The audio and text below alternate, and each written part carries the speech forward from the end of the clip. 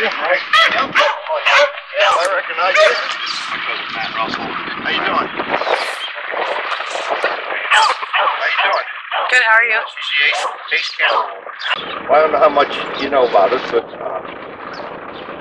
we started as in 1948 as the Cedar Trout Hatchery. Okay. In Schuylkill County, and that facility's still there, and my cousin and I run that too. Oh, cool. And, in '55, they needed more space. They were growing, and they found this farm that had spring water on it. So they started building fish ponds, and this is actually grown. There's 5 properties we raise fish in this area. So as they grow, yeah, and as they sell them, you know, you give an empty pond, you spread small ones into it so they grow for the next season. And I can show you some of that. We've been doing that, and right now this time of year there's no eggs. We take all the eggs in the fall, but there are small fry and things like that, and we can show you anything you need to see. Sure. We see it all. Yeah. Like I said, we sell every kind of fish. We sell eggs, we sell the swim ups, fry, the fingerlings, fully adult fish, whatever anybody wants. Yeah, let's walk down to the hatch house. We'll walk down to the hatch house and see what's going on down there. Anyways, this is our hatch house facility. This is where we raise trout from the egg stage up to about 1.5 inches, and then from there they go outside. And that's just a function of the food and of space. We raise 5 species of trout, so they all come on at different times, and just you do want to have a space in there. We fertilize the eggs in the field, like in the pond. Okay, that's what they call dry fertilization.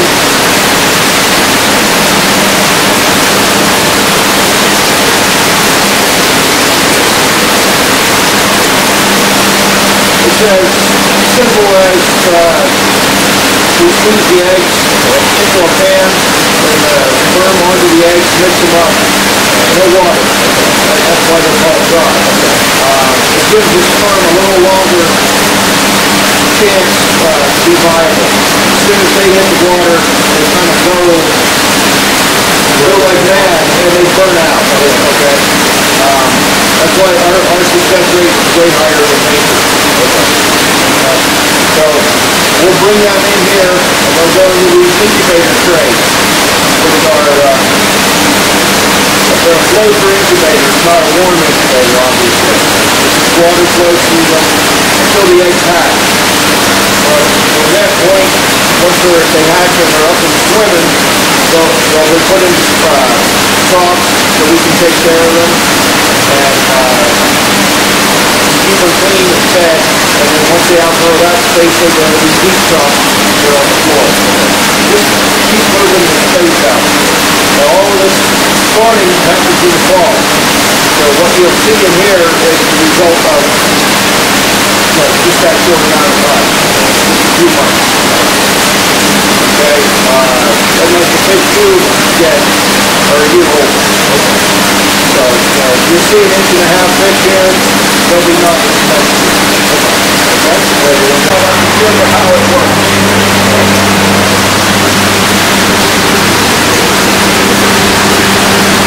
These are egg incubators. The water flows into the back in this area here. It'll flow. I'm going to show you how. It flows underneath this box, net box. Okay, the water will come up through the eggs evenly. We'll probably put anywhere between 10 and 30,000 eggs or something like this, depending on the size of the fish. Eggs. The water comes out of the top, goes around, drops into the back of the next one, so aerates it, and each tray gets the same exact flow pattern. The top one's not better than the bottom. Okay. It's all good. The water is about 50 degrees year-round, and that's just perfect for hatching. So once they hatch out, we'll move them into a small trough, and we can show you that next. Okay, sounds good. Show the trough that we put in the field. We have a lot of them that stack on top of the refrigerator. I'm going to take some fish down.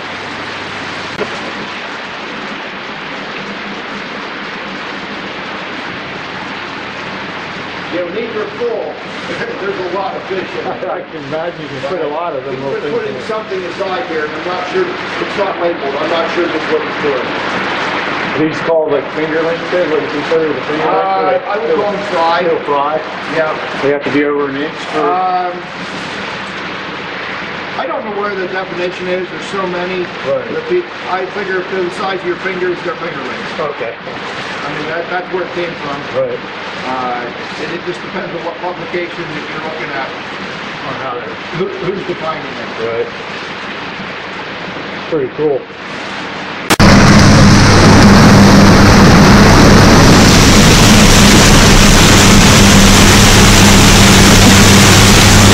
These are just over 2 inches. And because there's only, that's not very many, they're going to stay in here because that's too small of an amount for going outside. Once they get bigger, it'll be fine, but they'll stay in here for a little while. Predator purposes or just? No, just a function of their 75-foot pond. Okay. You know, if they 10 feet wide and they're only 2 feet. Okay. Right now, the rainbows and brook trout are all outside. And we have inside now brown trout, tigers, and boulders.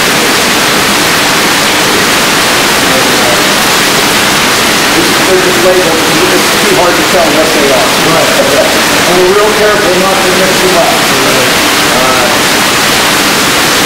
It's not too big of a deal, but as they get bigger, each species has its own feeding style. Okay. Like the brook trout and rainbows, they feed on the top. So they get to feed first. The brown trout like to wait till the pellets come down. Oh, those guys ate it, so the browns are good at it. Yeah, browns and tigers are bottom. They're not really bottom feeders, they just lurk down there. They stay deep.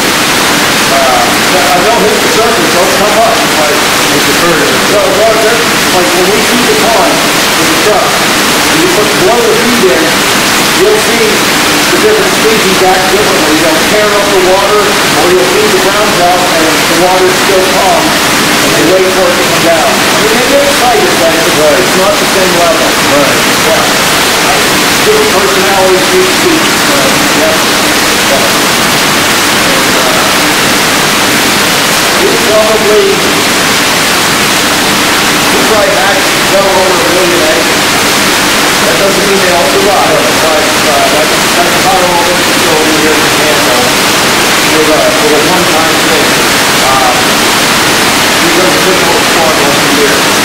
Come back here in the summer, this will be empty and dry out. So everybody will be outside.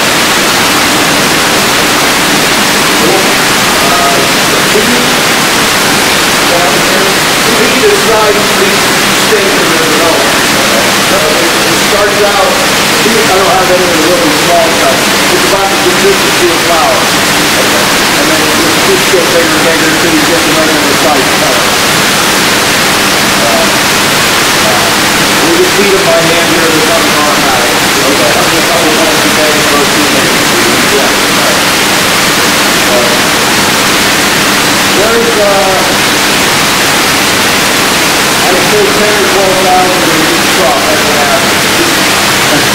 Yeah, just guessing. What's the survival rate on? It depends. Sometimes you'll have a year that it's just terrible. Probably the best is brown trout. I mean, you easily have 75% or better survival rate. The worst is tiger trout. Because you're talking to reduces, you lose a lot in the hatch, and you lose a lot in the mountain considerably this size, and then you're okay. Everybody's under 40%, they'll lose a lot. We're about the only hatchery that raises the tiger. Oh, okay. Because of that, it takes up valuable hatchery. Right. This is a pretty big hatch house. Most of the other hatcheries, it's very small, like an office unit. Okay. Yeah. We're not leak free. We built this. We knew what we wanted to do and how big we wanted to make it. Yeah, I mean, we wanted to be able to drive in, go back and put my truck in here, load it up, take them out. Things like that. We want to take it easy on ourselves. Right. And all that. Off by morning, it doesn't matter how cold it is outside. So typically green water, actually, that radiates quite a bit of heat. Right. And so it stays consistent with the degrees. Spring water, we pipe it low down. There's no pumps or anything. It goes all that.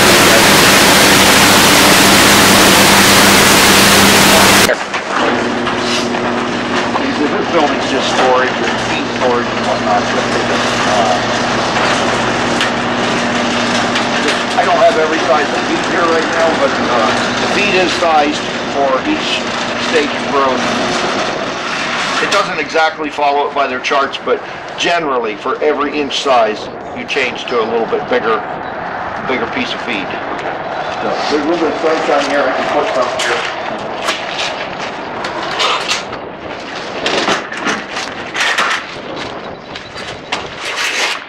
Show you a few of the sizes I have here, because this we can feed from everything from about 7-8 inches on up.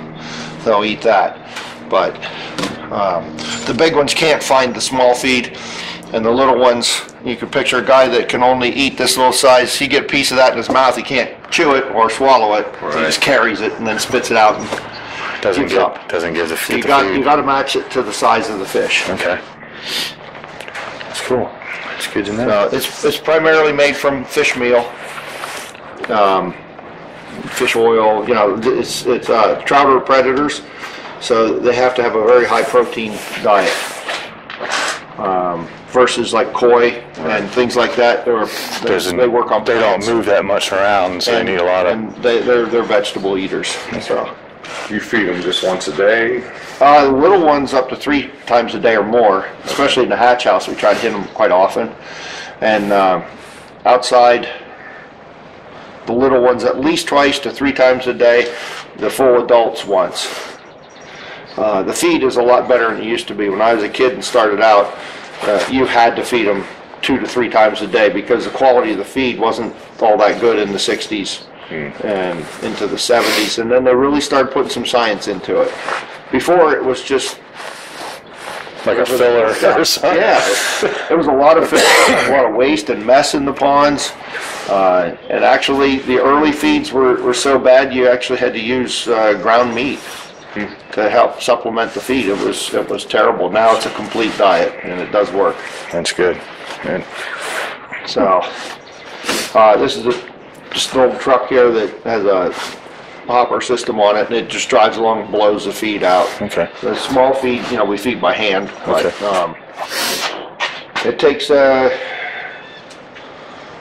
an hour and a half, 2 hours to feed everything. And clean up, the debris off the gates, things like that. It has to be done every day. All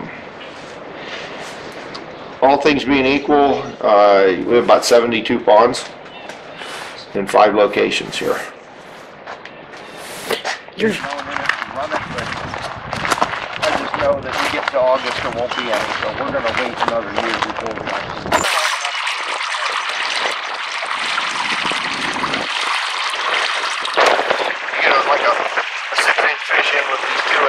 They're fairly territorial. Like if he likes to be up here, he's here. So we just put the net across. It's pretty easy. Here by summer, all these ponds down this raceway will be little fish like this, all spread out. And right now, this is a lot of room for them. Come back in about 3 weeks, it'll be like, boy, there's a lot in there. Because they'll have grown. Okay. Yeah, and then it's like now we got to spread them out more. Yeah, they got to grow. So what do they, like in a year's time, will full growth? You could have them from this stage to this time next year, anywhere from 9 to 12 inches, depending on species and how much room you have and how much you can feed them. more room to grow faster? More room, they grow faster, the more you feed them. There's a balancing act between making the water a mess by dumping too much in, or there's not enough fish to keep things moving and clean. A lot of times an individual like yourself might come and buy 100 fish and you have them in a spring pond in your yard. You'll outgrow us because you're there like feeding them all the time.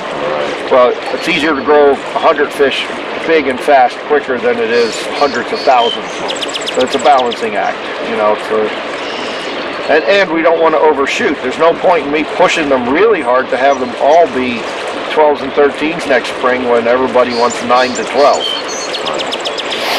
So it's a... Does one particular species grow faster? Rainbows grow the fastest, browns the slowest.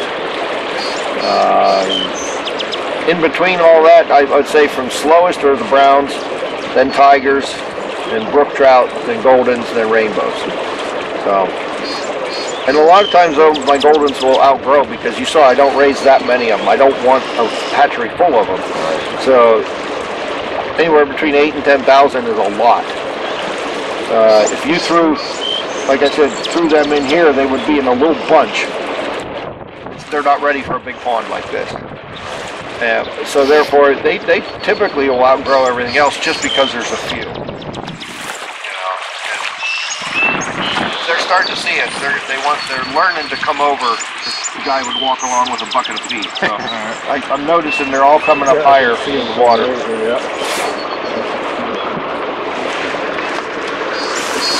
They get about twice this size. That's when the grackles come back and they'll eat them. So we do our best, like we'll screen them over as best we can to keep the birds out.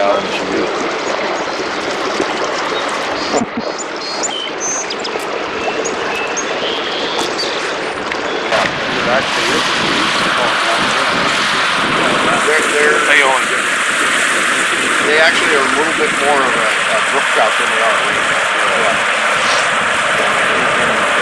They're really small. I knew they were in like the Rocky Mountain National Park. They had them in the Colorado part of Canada. Yeah, these are just a regular. They call them the big ones. Yeah, these are a regular rainbow. It's just a skin color variation. They're man-made. Now ours breed true, but they were started by, they found a few with some freaky gold patches on them, and they started breeding it, and so it covered the whole fish. Yeah, it was a long breeding program. But yeah, when everyone called them golden rainbows, except the state of Pennsylvania, they called them palominos. Thank God that name finally went away.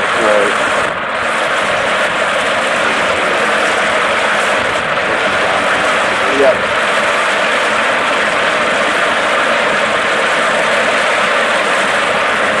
Cool.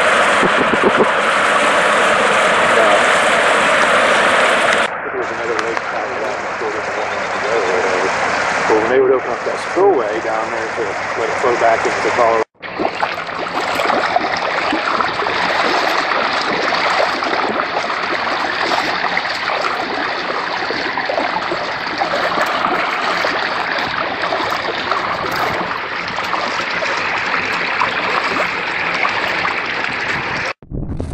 Alright guys, hope you enjoyed the tour here at Cedar Springs Trout Hatchery. Jim, you got any information? Want to give the people how they can get a hold of you? Most people get a hold of us by phone, 570-726-3737. So you're working on a new website? Yeah, we're changing the website, but within a week or so, it should just be cedarspringstrouthatchery.com. We'll put all the information at the bottom of the screen here for you guys, and I will add it at the end, that way if you need that. And if you do have any questions, get a hold of us on our Facebook page, Team Hanging Outdoors, and we'll answer your questions on how you can get a hold of Jim here and his business, and they'll take care of you. Thanks for hanging.